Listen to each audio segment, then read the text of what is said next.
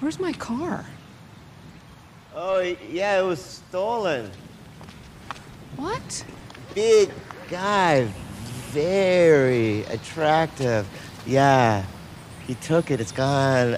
Very attractive. I saw his whole body and his beautiful face. You know, I could, definitely identify him, definitely, yeah.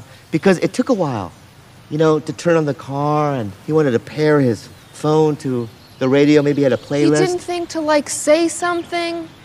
Oh, no, I didn't think about that. Derek, man, we're neighbors. We're supposed to be looking out for each other. Yeah, but the world's ending, so I said, who gives a anyway about any of this, 2 a.m., asteroid hits, and then I'm gone.